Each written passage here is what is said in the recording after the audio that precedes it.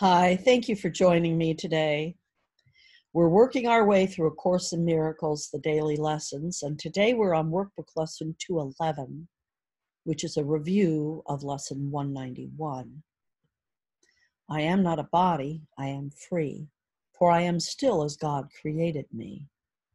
I am the Holy Son of God Himself. In silence and in true humility, I seek God's glory to behold it in the Son whom He created as myself. I am not a body, I am free, for I am still as God created me. I'll read it again.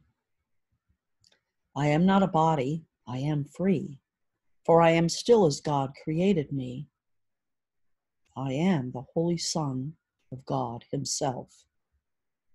In silence and in true humility, I seek God's glory to behold it in the Son of whom He created as myself. I am not a body, I am free, for I am still as God created me. I can imagine that this lesson is going to be difficult for some. To say that I am the Holy Son of God Himself is quite an invocation. It is true.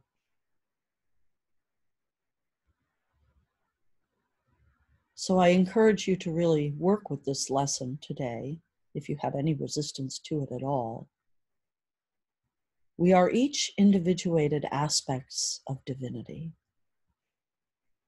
This book, as you may recall from the earlier introductions, is supposedly Jesus speaking through the people that channeled, the woman that channeled this, Helen, I forget her last name.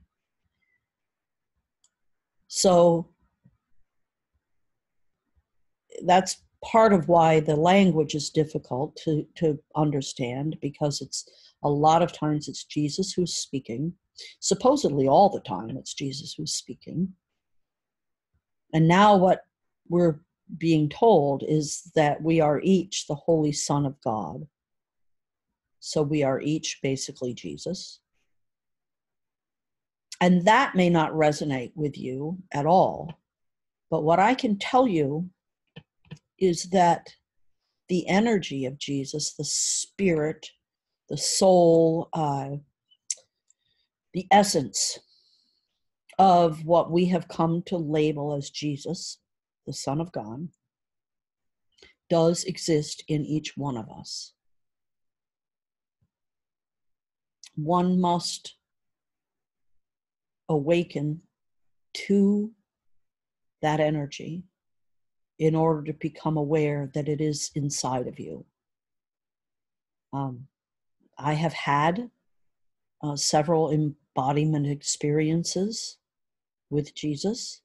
I call him Yeshua, but the name doesn't matter. The essence is what we're talking about here.